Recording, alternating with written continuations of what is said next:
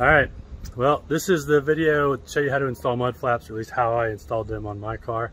I've actually put them on this side already, so we can see there is the one on the front, and then here is the one on the rear. So on this side, I don't have any mud flaps yet, which is something I certainly need.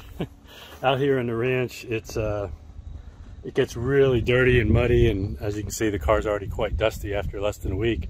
So I ordered these mud flaps. These were recommended by a few people. These are the Basinor mud flaps. Here is the front one. It'll fit on the car like this. And then the rear one is here. It's a little bit larger.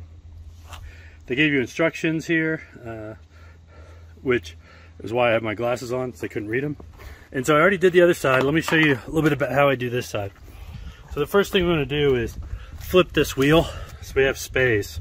There's two items right here, these two tabs, that if you put a flathead in here, you can pop this loose and this comes out.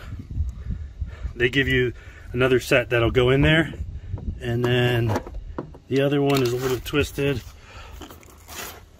so you can kind of turn it with your hand because there's only one spot where you can put this in and pop it out. You'll see there's a little indentation in there. There we go. So we'll pop that loose. And then what happens is this fits up in there, and we have their own set of tabs to go in there, and then they have a clip. Oops. Well, we'll edit out the drop. I dropped the phone. Well, here are the tabs that go in there. So there's two pieces. You can see there's an inner piece, and then there's a piece that goes inside it. So what we'll do is we'll stick this in here, and then we'll take this other piece and we'll put it in there and push it in there. There we go. So that's one.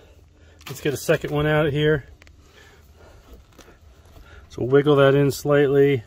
It's pretty easy. And then we'll stick this in there, and that's in there. And then there's a spot here for a clip. So what we want to do is, they give you this clip. It's a metal U-shaped clip. What we want to do is get it in there behind this. There's a little ridge in here. So we'll get it behind there, and we'll push it in, and that holds in there. And so now I've got a mud flap on this side, which hopefully will keep some rocks from coming up and hitting the car, you know, as we drive along this gravel road. So let's look at the rear now. So for the rear, I also need a 10mm socket here, and then we'll take our flap.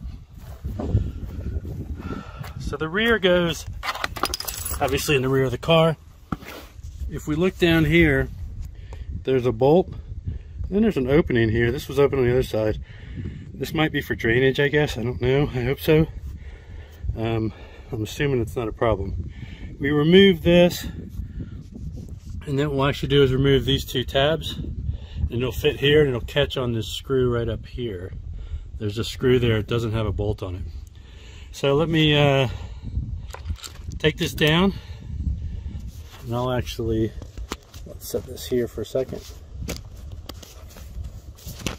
Well, we'll edit this out.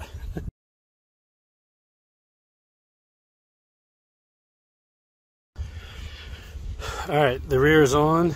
I had a little trouble. One thing you know, if the holes aren't lined up and you push through hard, you can snap one of these pieces that slides into there. We got both of those in there. We got the clip on. However, we don't have this bolt on.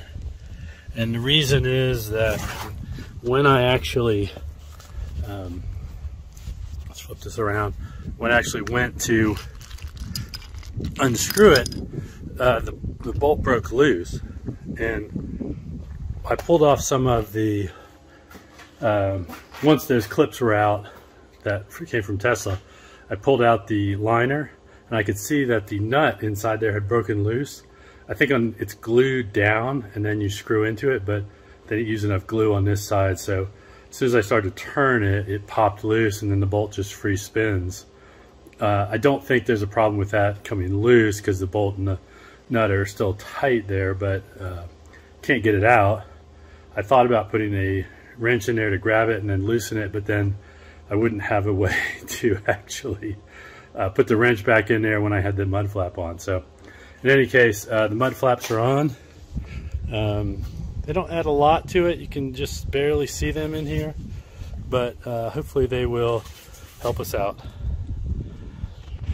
So there's the first accessory we've put on the car, and we'll see how the rest go.